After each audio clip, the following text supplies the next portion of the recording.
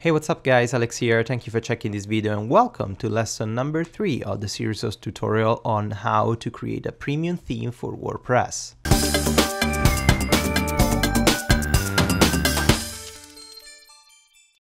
If you enjoy my tutorials and you would like to see more, please give a thumbs up to this video, subscribe to my channel, or click on the link in the description below to learn how you can support me and improve the content on this channel.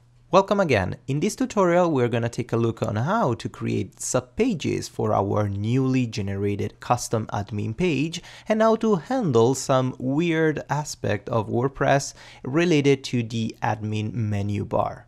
Before starting, I want to take a look at what I generated the last section. I created a custom menu page in the admin bar in my administration panel. If you take a look in the administration panel, you should have a newly generated menu item here with your custom name, your custom icon, and your custom slug.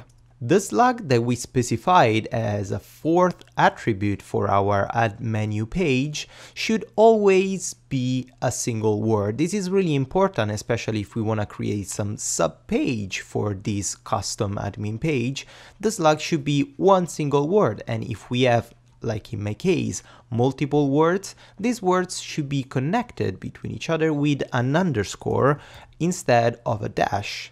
It's not really a mistake, but the underscore is a generic connection, is a generic symbol pretty much in every coding language to connect multiple words related to the same thing. So in this case is a slug, and it's also a kind of a useful selection thing, because if I write a dash and I want to select the entire slug here, I cannot do it with a double click. If I double click, you see the selection stops at a dash. If I have an underscore, the double click highlights both words because the underscore connects these two words as they were a single word. And this is the proper way of naming an important slug.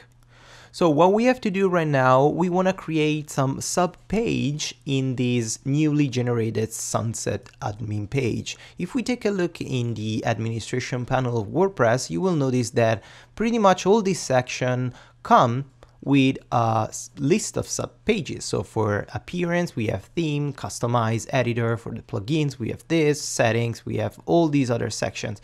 What we want to do, we want to also do pretty much the same for our sunset admin page.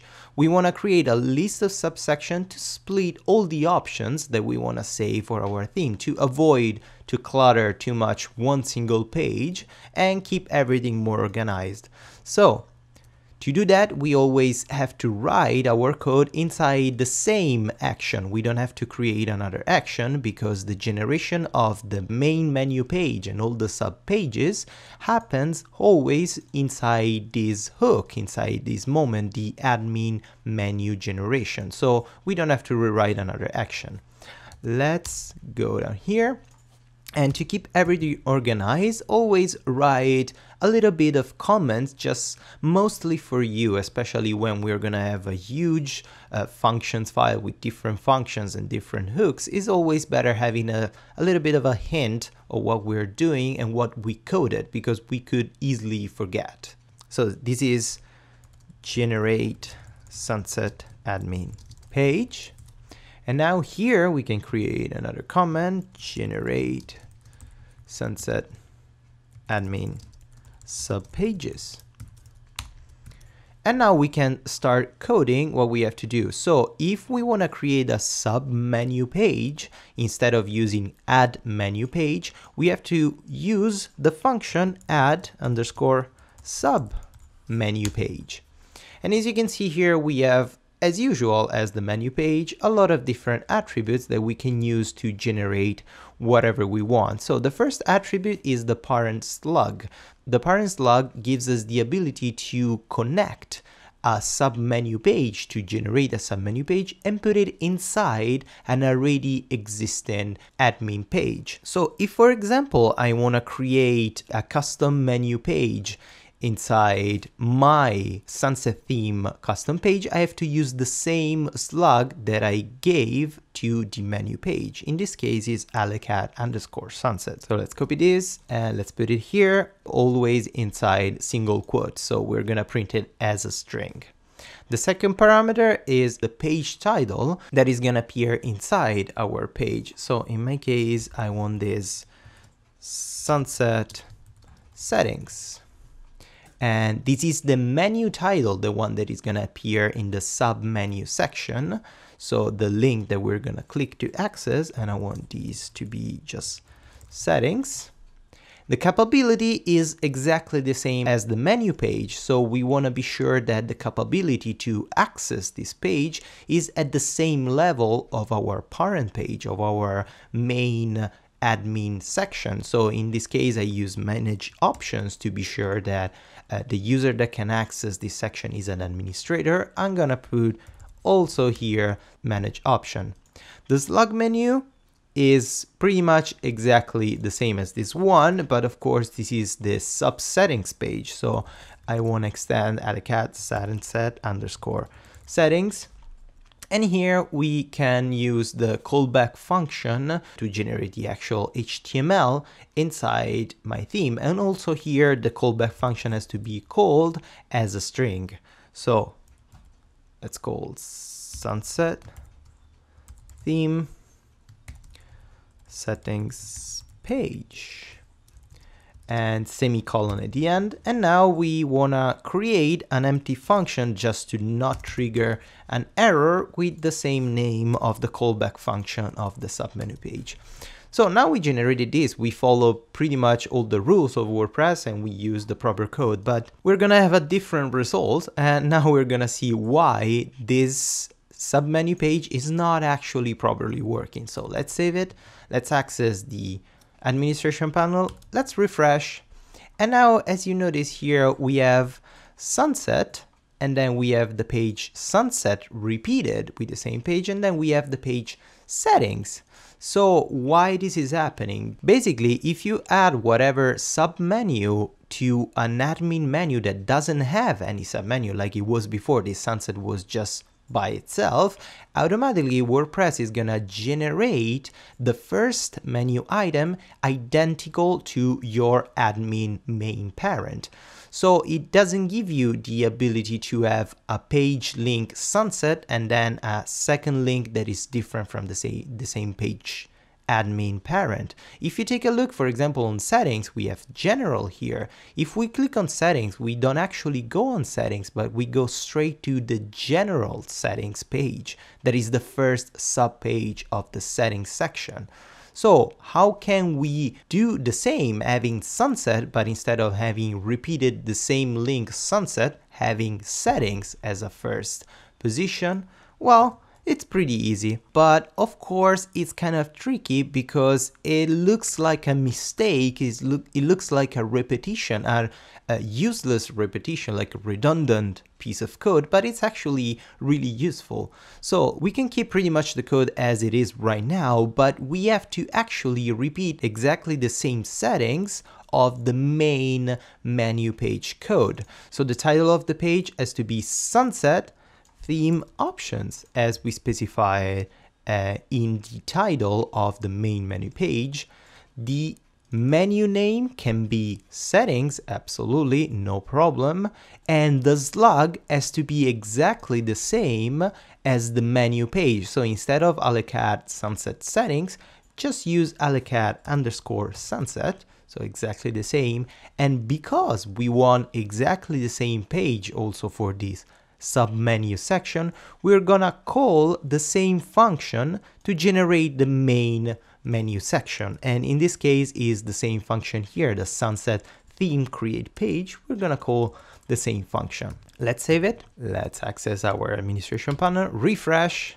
And as you can see here, we don't have anymore the subsection because we created the same option. We use the same options of the admin menu page. And I can understand this can be slightly confusing, but look what happened if we create another subpage. For example, We're gonna use, of course, the same slug because we wanna put it in the same settings position.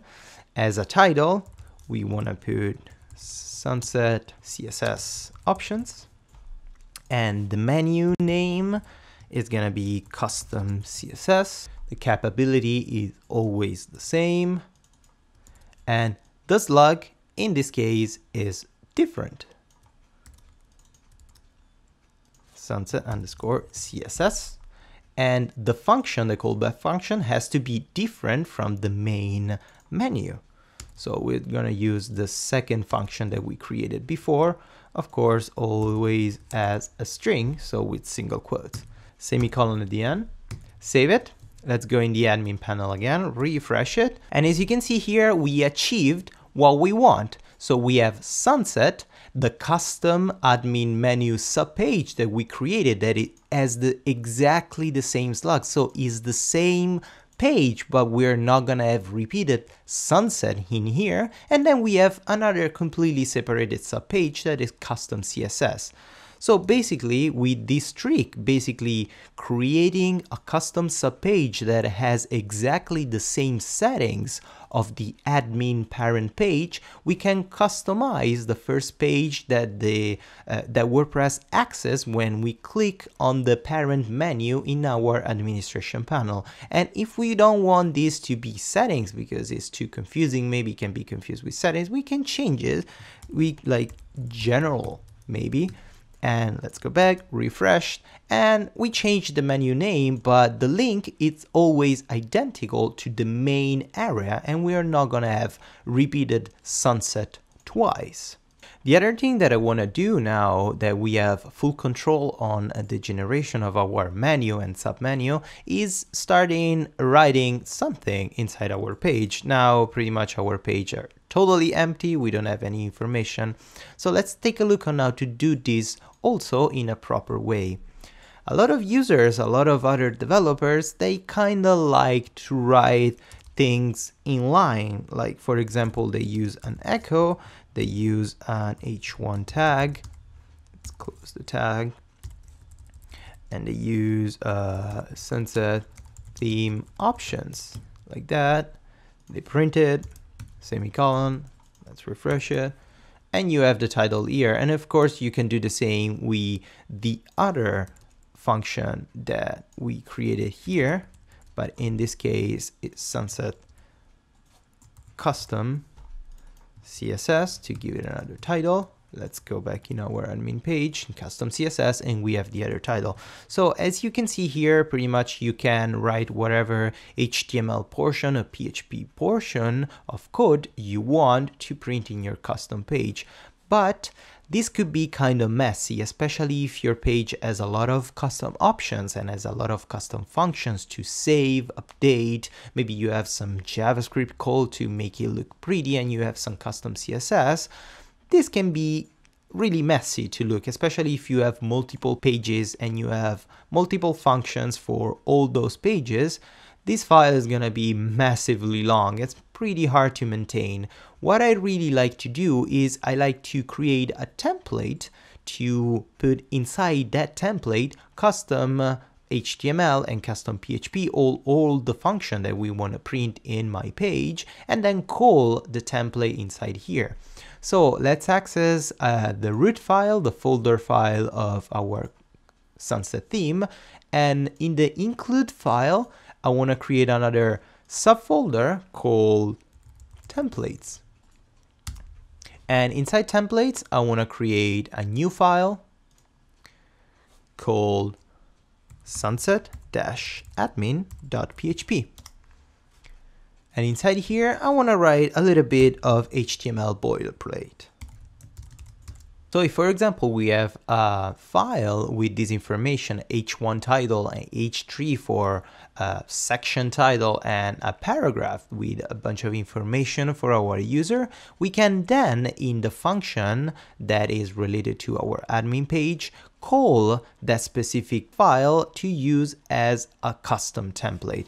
And in this case, I want to use a require once to avoid that if we call this function multiple times and the file is already required, is already included in my administration panel, I'm not gonna require it again multiple times. So this function prevents us to pull the file multiple times if not necessary. Inside here, I want to use the usual WordPress function to point my location to the actual directory of my file. So let's use get template directory, and with a dot, let's connect the strings. And with single quote, we have to go inside the folder inc, and then inside the subfolder templates. And then we have to point the actual file that is sunset-admin.php. Let's put a semicolon at the end, save it. Let's access our administration panel. And after refresh it, as you can see now, we have all the HTML that we wrote inside our PHP file. This is really useful because this prevents us to extend too much this functions file and just require the actual template section that we want to call. And because this template section is required inside WordPress, we can access all the PHP information that we want. So if, for example, I want to print blog info and I want to put name,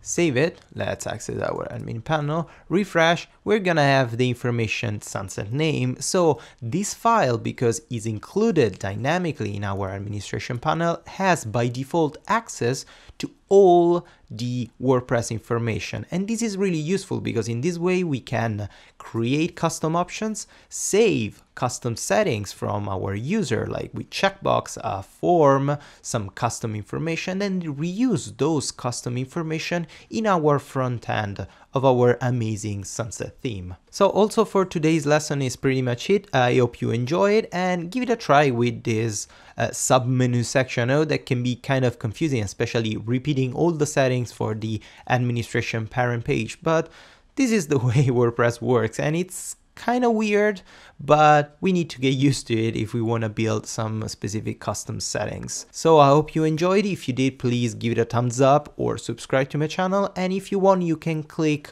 on a link in the description below to learn how you can support me in many different ways and help me to improve the content on this channel and make everything looks shiny and better. So thank you again for checking this video, and until next lesson, as usual, happy coding!